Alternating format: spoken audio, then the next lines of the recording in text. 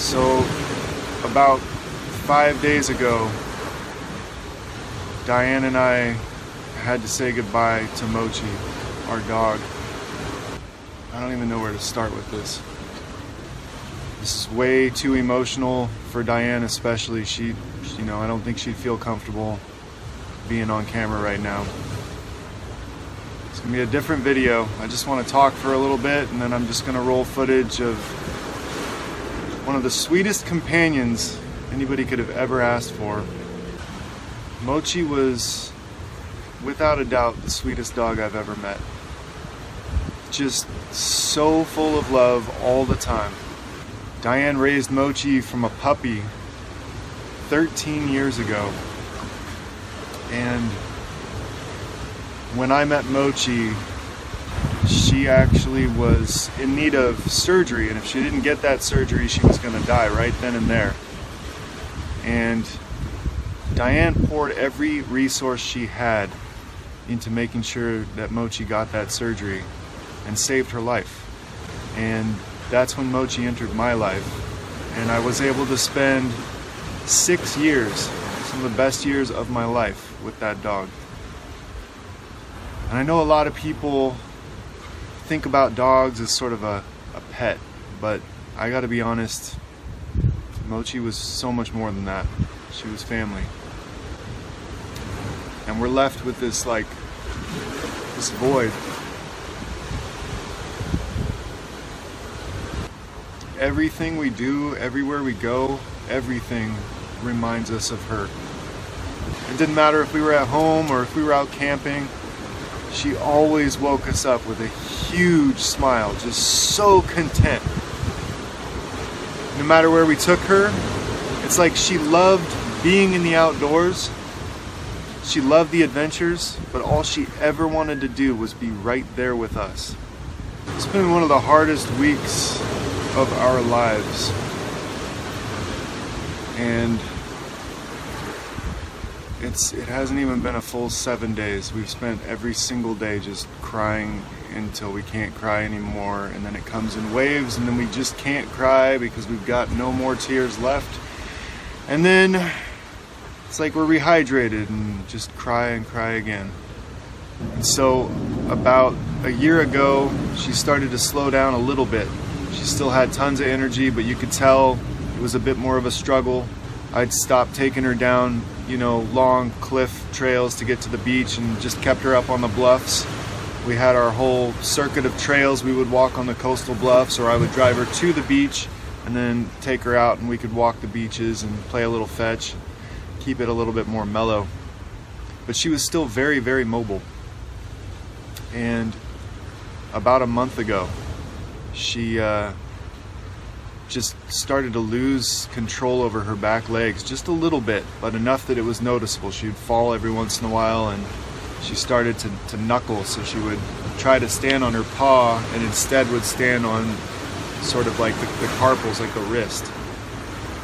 And so we took her to the vet, and they told us that she had this degenerative disorder where it was given basically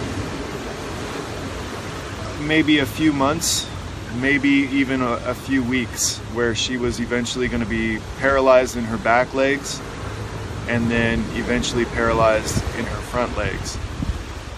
And so we tried everything we could. We tried to give her therapy, and we tried to give her pain meds that were prescribed and CBDs and everything that we could to make it as easy on her as possible.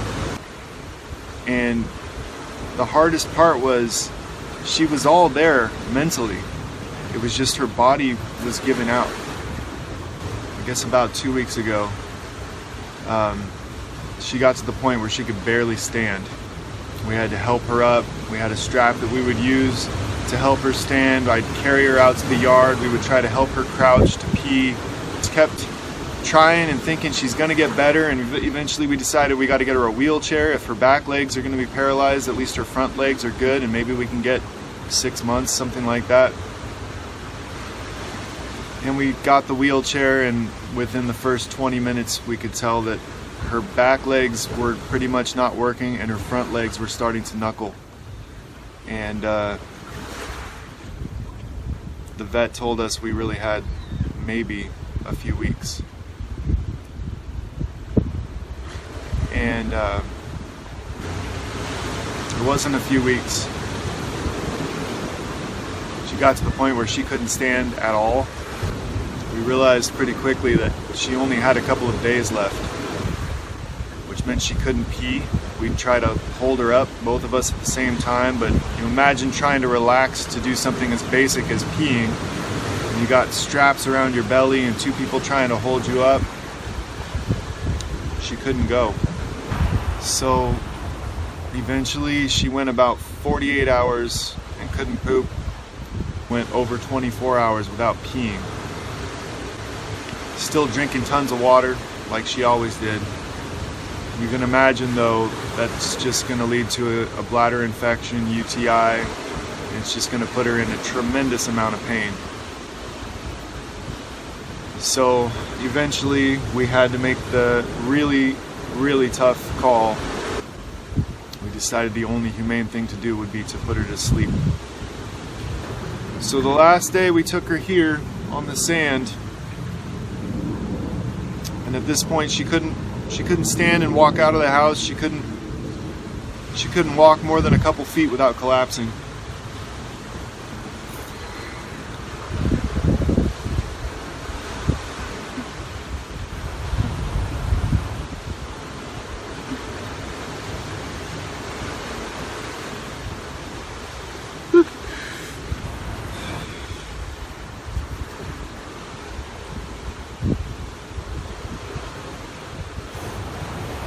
So we brought her here, and I carried her out of the car, and I brought her to the sand.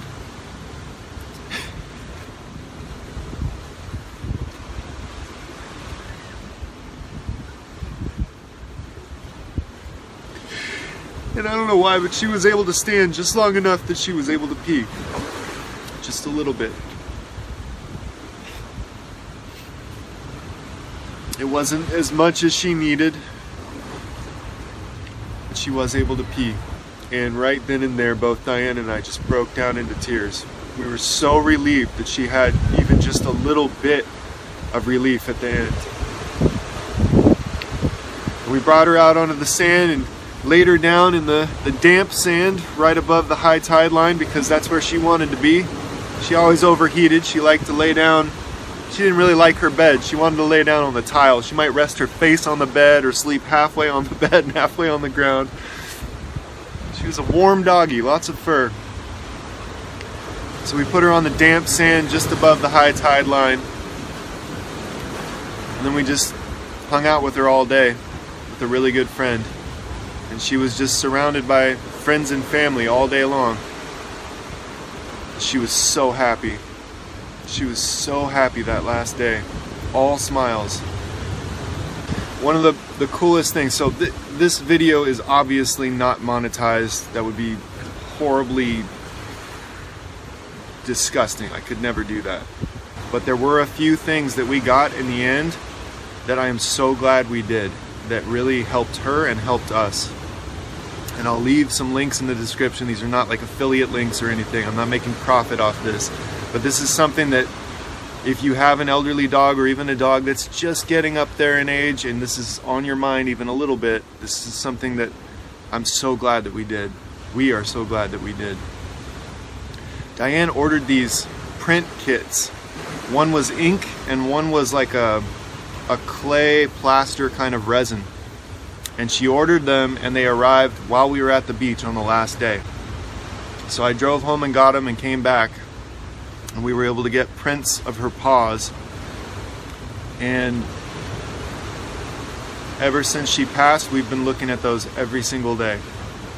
And they do offer the ink print at certain places that will cremate your pet.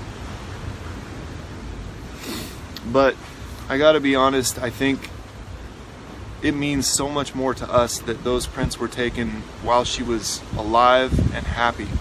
And they remind us of that last moment, those good moments with her. And so I would really recommend, if you have a pet, doing this. Don't even wait till they're not doing well, just do it. and have those. And it comes in a cool little frame, so you've got the print and then you've got space for photos with them, and I'm really glad we did that. Mochi's least favorite place on the planet was the vet. She knew that whenever we took her there, that she needed to be there for her own health. And so she was always so sweet. All the vets always said the same thing. They're like, your dog is the sweetest dog. But she hated being at the vet. All those smells and sounds, and she just knew it was not her place. She's like us. She wanted to be outside.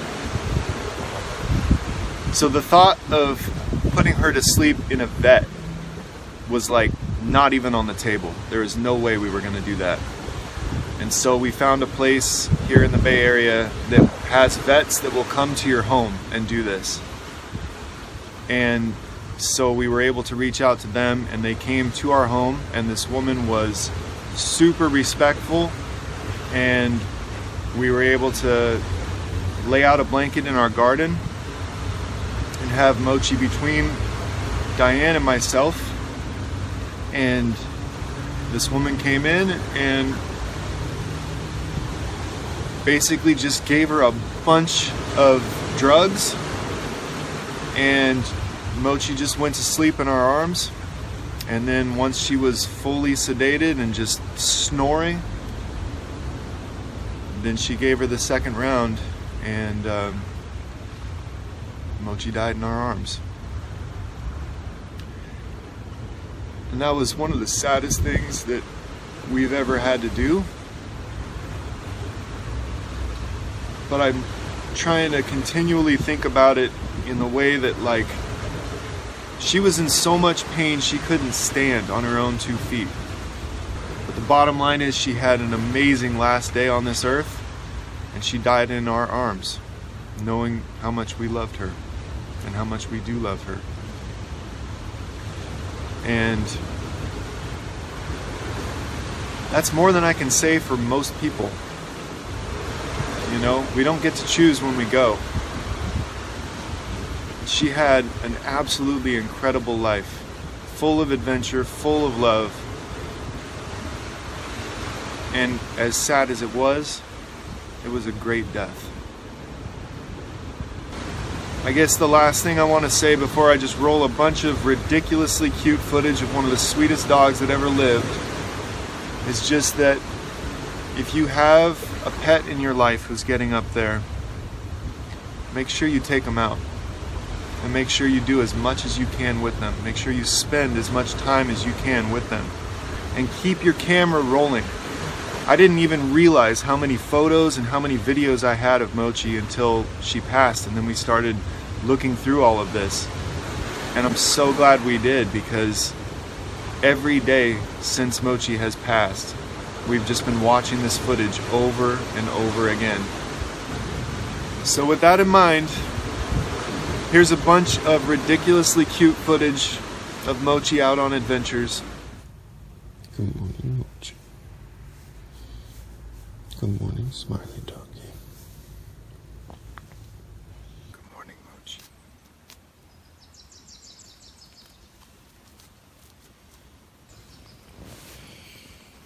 Good morning, Mochi.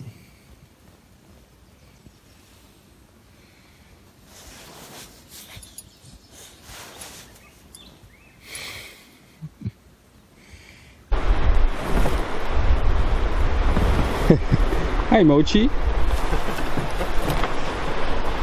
Ooh. Pretty little dog. Yo?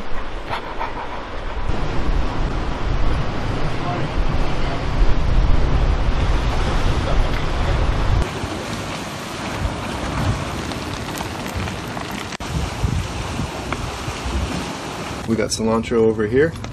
We got a whole bunch of hot peppers in here. We've got radishes. We've got dill. We've got a mochi. Ready?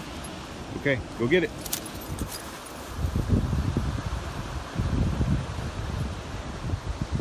Good girl.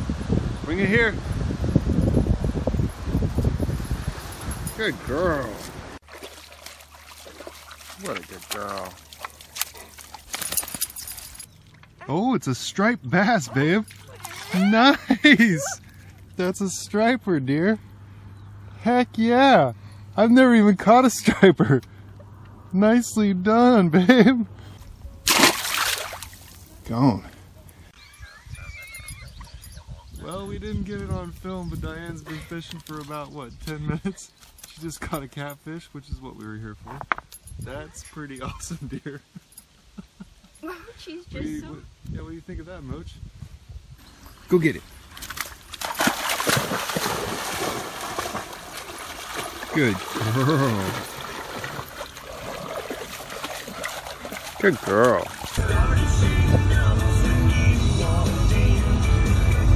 Is it dinner time? Are you hungry? Is it time for food? Are you hungry? Okay.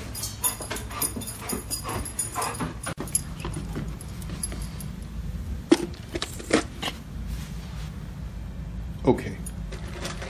Good dog.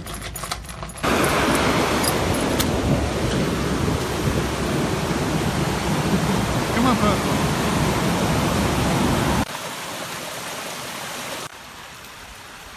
Are we happy? Mm-hmm.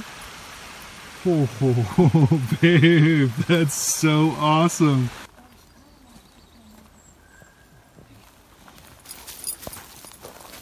Think it's okay? No, I think it's fine. Really? Yep. Very, very first morel ever. So stoked. Look at that. Whoop, don't knock over the other ones, pup. We got two here. Boom. Boom. Did you have fun? She's like, I want food. It's past my dinner time. Well, let's see. That was a very successful second weekend going for morels. Yeah, it's definitely deep enough that there's gonna be some trout like that size in there. You ready to go fishing? Look at that. That is a gorgeous little trout. Well, she doesn't know what to make of it. This is a big one. Oh, it's so cool.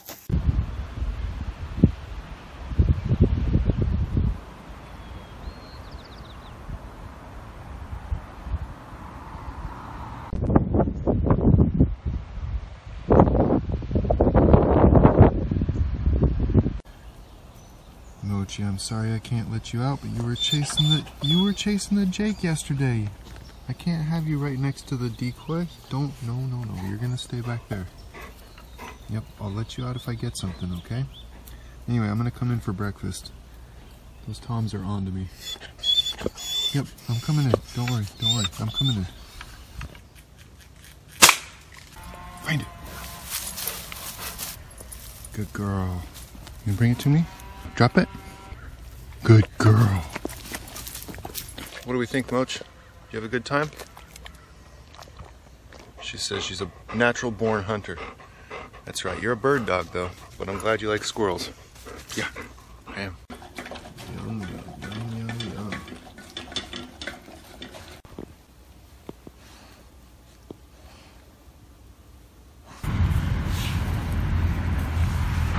There's so many, and they're so pretty. Okay, go. Oh! Good girl. I have my good foraging companion here.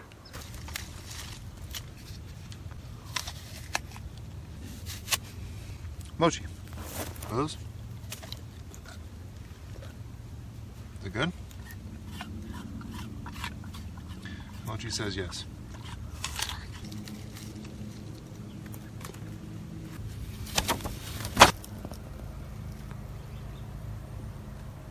Sit. Good girl. Okay, we're gonna wait. We're gonna put that. Wait. Put that on your nose. Okay. Good girl.